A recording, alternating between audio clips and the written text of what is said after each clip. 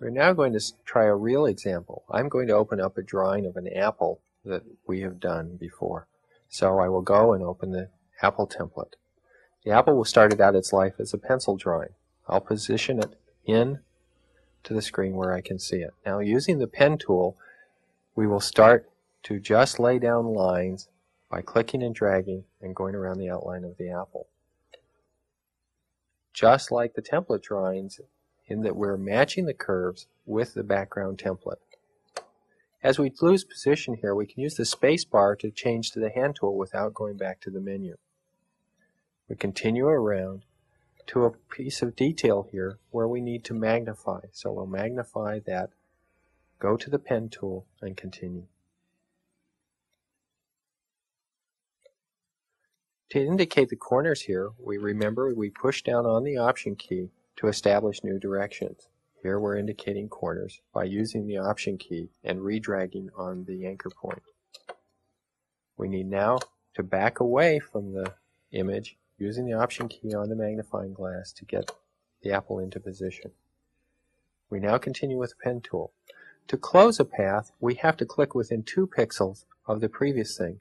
And notice that to make this nice and continuous, both the first curve and the last curve of the path change. When we preview this, we notice the curve is filled with black. That's not what we want. So we go to the Style and use the Paint menu. The Paint menu says that now we can fill it with 30% gray, the apple, and we're going to outline it in black. We will use a line width of half a point. A point is a 72nd of an inch. The line styles here are various options we have, but we'll leave them alone. Now when we preview, we can see that the apple is nicely outlined and filled with gray. Going back to the artwork, we now position it on the screen so we can see it. To start the stem, we press, drag, press and drag. To indicate the corner, we use the Option key to start a new direction. To go around the top of the stem, we have 2 corners there, so we've used the Option key twice. This is a good size to work as going around the smooth parts of the leaf. When we get to the small corners on the top of the leaf, I'll want to zoom in. Positioning using the space bar to get to the hand tool. Now, in this section, each curve is connected by a corner point, so all I need to do is hold the Option key while constructing these sections of curves. So I'm holding the Option key down and just constructing small sections of curves. It's not too important that these be exactly right because it's easy to go back later and edit them at any magnification so that you can see precisely how you want them. The most important thing is to get the structure of the curves correct at this point. I'll just continue around the leaf. Now we're smooth again, so I've let up on the Option key to keep the curves smooth between their joins. I use the hand tool to adjust the picture on the screen. I come around, and now to finish the base, since this is going to be filled, I'll close off the curve by double-clicking on the first point of the stem. When I preview this, it's the same coloring that we've used last time, and so I don't really want to do that. What I'll do is come back and I'll fill the leaf with white and leave the outline in black. This will give some contrast between the apple and the leaf. That's nice.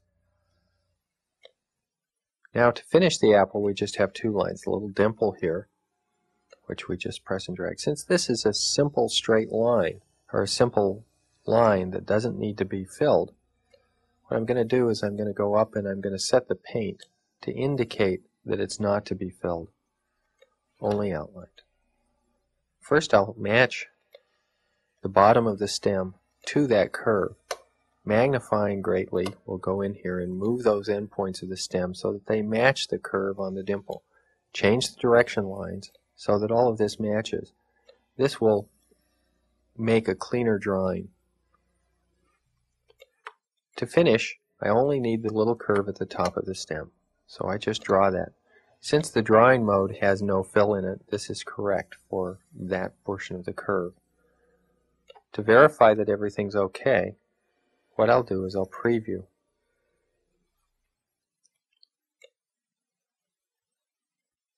Now, let's go back to the artwork and template and do some last-minute editing on the leaf. So I'll get it into position and I'll zoom in on the leaf. Now I'm going to pick up the Select tool and go change some of those little corners so that they more carefully match the template that's underlying them. You'll notice that the editing is quite powerful here because I can use the marquee and select all of the points. When points are selected, they're black.